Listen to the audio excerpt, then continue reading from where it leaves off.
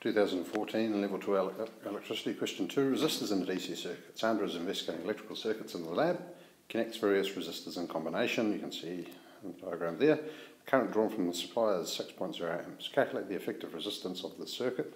You have to add the series bit here first, and then you have to, so that's going to be equal to 6.8, 8 ohms, 2.2 plus 4.6, and then you're going to do 1 over RP equals 1 over 6.8 plus 1 over 3.0 plus 1 over 3.5.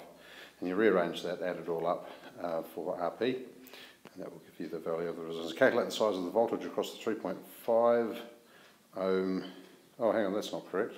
I have to adjust my working from above because that is in series with this part. So you have to work out 6.8 over 3.5. Once you have RP, rearrange from that, you have to add that to the 3.0. Okay. Go back and check that if you're not sure. B is calculate the size of the voltage across the 3.5 ohm resistor. Scroll back down just a little bit. You can see that the 3 ohm resistor here with 6 amps running through it will have a particular voltage drop, and then the remaining voltage will be the voltage across this section and this section, so same voltage across those two sections. So if I was to write you a sort of a summary equation, it would be V 3.5 is going to be equal to, tricky actually, we don't know the supply voltage, do we? But in any case, we're still going to have a formula. So we're still going to have a formula for the voltage of the supply minus the voltage across the 3.0 ohm resistor. I'm not sure if this is going to be able to work it for us unless we know that supply voltage. If you're being a little bit tricky, you could say that the voltage of that is 1.5 volts. That's typically what a cell voltage is, but I don't think they're expecting you to know that. So another alternative, if you know that there are, where's a little pointer, if you know that there's 6 amps running through 3 ohms, you can then work out what the current in total is, where you know the current is 6 amps going through both of those sections. So then you can divide up the, okay, now that's going even more complex. I'll tell you what that was and then I'll go to the other way.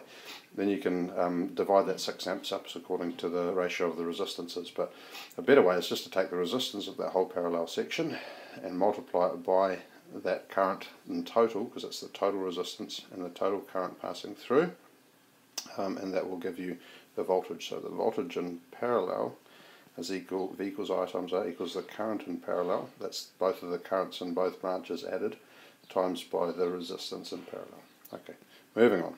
We took that one a little bit too long because there's so many different approaches.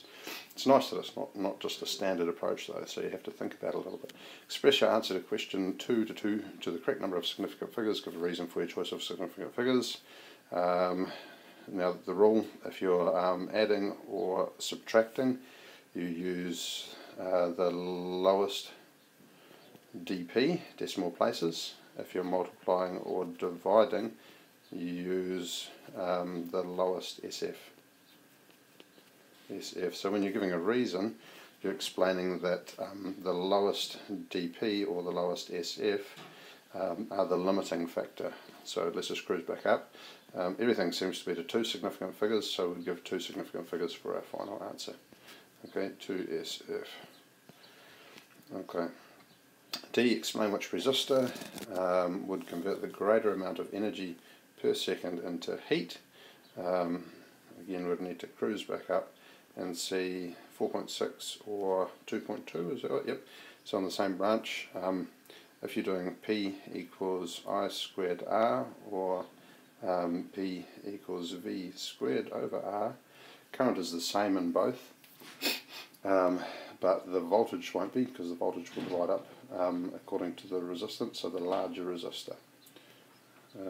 So higher resistor means higher power. Okay, is that it? That's it.